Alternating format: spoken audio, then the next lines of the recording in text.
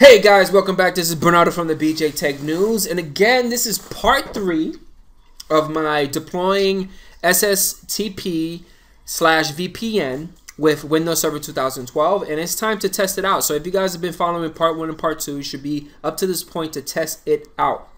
Okay, so this is my server. I'm running everything on a virtual machine, and I'm gonna run this test on my local machine. So I'm gonna minimize this, and I'm going to open up a browser. And again, because I'm not using a ISP host or DNS hosting services, I have to use the IP address of my server for this to work. So, but most likely you guys have that up and running.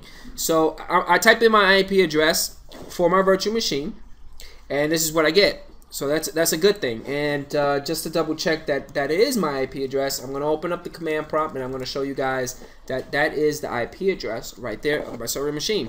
So my web services is working. Now, because I'm using a self-service signed certificate, we need to get the client to trust it. So the way that you do it is on the address, you want to do a cert, SRV, cert, certificate service, and you get this. Now, the username and password that you're going to use is the same username and password that we did in part 2 that we gave access to.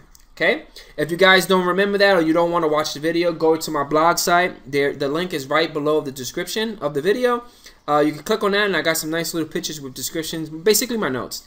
And so let's log in to this. Okay, so once you log in successfully, you're going to get this nice little page, and that's good to go.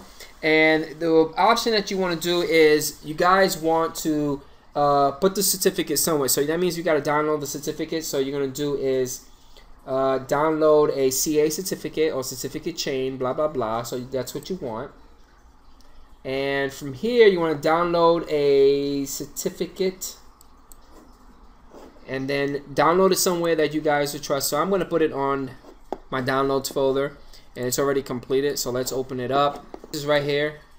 So I'm just going to cut it, and I'm going to put it in my desktop because this is where I want it. And the certificate is right here. Awesome. So that's the certificate. Okay, so once the certificate is downloaded, we need to launch our MMC, Microsoft Management Console. I'm going to hit yes on this. And you want to go to File, Add or Remove Snapping. The one that you want would be certificates. You guys want certificates. There you go. Add that. You guys are going to do a computer account. Next, local computer, hit finish, and then OK it. And you want to drill down into expand the certificates, trusted root certification authorities, inside certificates, right click, all tasks, and you want to import. Now you want to navigate to where you just downloaded that cert from, and it's on the desktop, so right there, hit next. Place all certificates on this following store, so hit next, hit finish.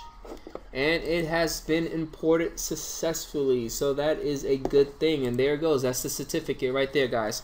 Now the next thing that you guys need to do is because we're using a self-signed certificate, the client cannot check the CRL or the CA. Even with some purchase certificates, you may need to do this. Okay, so if you do purchase a certificate, you probably need to do this. So we need to open up the registry, which I'm going to show you guys. I'm going to open up regedit, hit yes on that, and within regedit you want to go into local machine, go to systems, current, control set, services. You want to look for the SSTP service node, so let's look for that. Here it goes. And we're going to expand that, go to parameters, and within parameters you want to create a new 32-bit word, new, and it's going to be a new 32-bit D word, and the name that you guys are going to give it is no, capital N, O, cert, revocation check. Okay. Hit enter on that, and you want to give it a value of 1. Okay, so let me make sure I spelled that right. And it looks like it's okay. Awesome. And we're going to close the reg, and we're going to close our console because we don't need our console anymore. Now, it's time to set up a SSTP VPN connection and see if everything works okay for us. So what we want to do is when we want to open up the network and share center, so I'm going to go right here on my host machine where my virtual machine of the SSTP of VPN server is at. So I'm going to go right here, going to open network and sharing, and then within the change your networking settings, we want to set up a new connection on network. So we're going to click on that. We want to connect to a workplace, hit next. You want to use my internet connection as a VPN. That's the option that you guys want. Okay. Now you're actually going to put the address and the destination. So the destination, I'm going to leave it, let's add it as VPN. Let's go BJ VPN, right? And the address, let's give it the address of my server. Now most likely you guys are entering your DNS. So you're basically entering whatever you guys, you know, if I had it working with a DNS hosting site, this is what I would be entering, like, you know, GoDaddy.